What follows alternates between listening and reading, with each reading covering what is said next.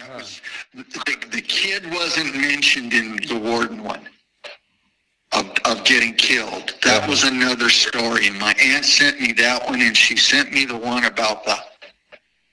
And why I say this to you? Okay, my aunt and uncle. My aunt got a divorce from my uncle that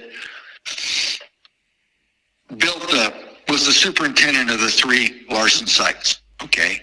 Well, who she marries owns the gasoline bulk plant. So he's got the bulk of the gas stations. He owned the only 2 gas stations in Morton. And I was laughing, right? I mean, because it's like, you know, they're both across the street from one another, but different brands, but nobody knew the difference, right? So as a kid growing up, I used to always kid my uncle about, God, you got to love competition, right? I mean, you own those stations, and they don't know this. Yeah.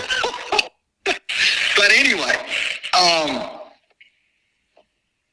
see, at my mom's funeral, I saw my ex-uncle that my aunt was married to.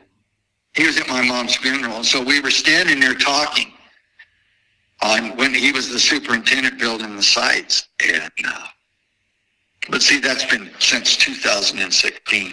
I was kidding him. I said, "Do you have any of the blueprints or anything like that?" And he said he was going to check for me and let my cousin know. And it was the cousin that's the priest that I was telling you when we were on Warden. Yeah. Okay, so I mean, you got to love that side of it, right? A priest is at a missile base. Yeah. I mean, that's the irony. Well, anyway, Bryce, I mean, I can go on with these silly stories. Let me go through these pictures, and I'll...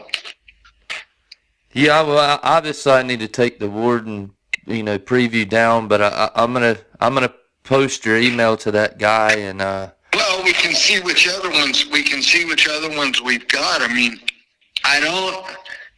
if I can find that one taken of the inside, then shoot the ones on the outside. Yeah. And even if it's one, that's still the only interior photo.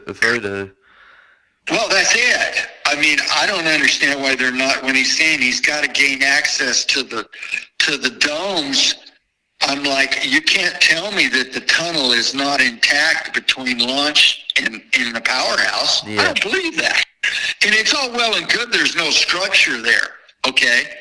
That's still okay. You can still climb down a rope ladder, a chain ladder. Come on, I will mention before we get off of here, you know how some of them will get elongated, like maybe one of 4, I think 4B or 4A is one of the utility tunnels is pretty oblonged itself. It's not a true oval anymore.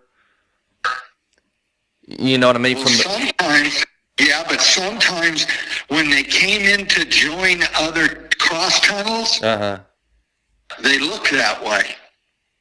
Huh. I mean, if you go back to some of my pictures, see, I kept a lot of pictures that I had taken because, okay, when I was in Batum the first time in '83, I had my cousin, she was with me. And she was just spooked as hell. Oh, yeah. And I had pictures of her. I mean, she just looked just scared as hell. Well, my grandparents didn't want me to go down there by myself, so I had to take somebody, and my cousin was there, so it was like, come on, you're coming with me. Oh, yeah. So, but it's like somebody had said from the ground settling is what, and maybe not reinforcing the ceiling of those utility tunnels, that some of them had become oblongated or ovaled versus true. Maybe. My God, I just don't see how. Fuck, it's not that. There's only 40 feet. Yeah. And I don't think there's over 30 feet of dirt on top of it. Honestly. Well, I think less than that. Some of them you can really see. Like even at 4C, one of the tunnels was a true circle, and the other one, probably the one that goes to the antenna silo, is more kind of elongated shaped. And you can't see the antenna silos on the aerials for Warden. I couldn't see the doors. I mean, they may be covered up with dirt. There is like a circle that looks just about the location of where one of them would be. And Right. I suppose they could have took the doors off and just let it fill up to, I don't know. You'd have to take a look at it on Google Maps, but all the Well, facility stuff, that hemp company is in the location of where the antenna silos would be. well, that's interesting. I mean, I was talking to Ira about it, and we were laughing. I said, just because I had read an article, and, who the hell knows? I mean, it's really the last one. Obviously, we're not getting into the Idaho ones, and I don't know that there. Do you have any interior pictures from any of the Idaho sites? I'd have to go. I'm going to go back through, Bryce, and check every one of them because, I mean, there's been so many that different people have sent me, like New Underwood. Mm-hmm. Okay. That was one of the sites. Of course, Sturgis, the last one. The other one, I think, is Hermosa. That's right. Is it Hermosa? Yeah. I can tell you what Matt Sakala told me years ago. He sent me some long emails where he was there when he was stationed at Ellsworth. Mm-hmm. He was Bill Huey's instructor for Titan I. Damn. And Matt would send me the checklists and let me copy them, and then I'd send them back. I don't even know if Matt's still living. But Bruce, I mean, Bill Huey just thought the world of Matt. And because Matt had one of these photographic memories, he could absolutely remember everything.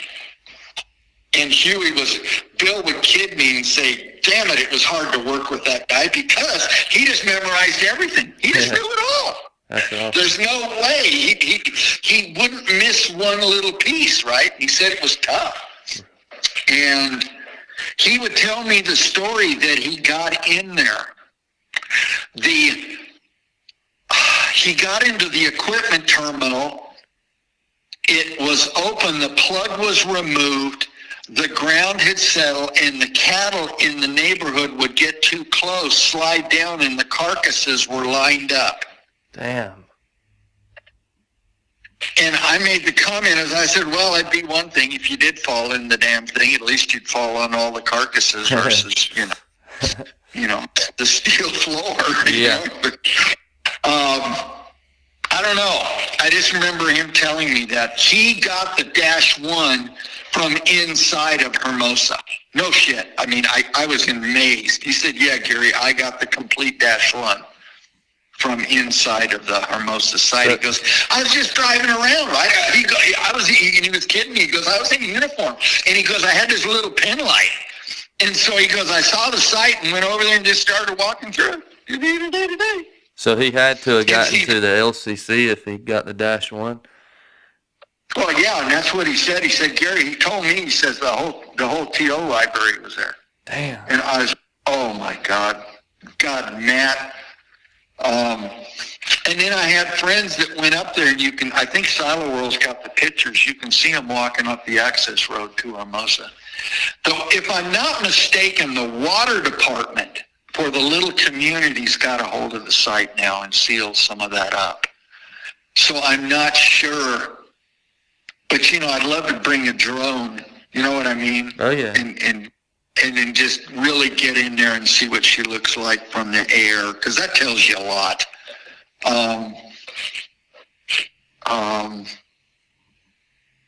But I'm trying to think of who else. See, Bill Huey's the one that shot the bulk of the pictures there for Sturgis. Uh-huh. And his little girl was little. Yeah. But see, those launchers, he never took a shot of the antenna, but they were full of water. And see, this Nick is mentioning at 4C, he's constantly talking about the wells. Mm-hmm. I don't know if he's going after the water. I don't. Bryce, he's got to be doing something. Maybe I'm just not picking up on it. I don't really buy it. I don't know, maybe it is. He's going to turn it into survival condos. I don't know. I would have never thought that would have, not that close to Denver. I mean, shit, Denver would be a target. Yeah. I mean, it'd be a target from Lockheed Martin's standpoint. I mean,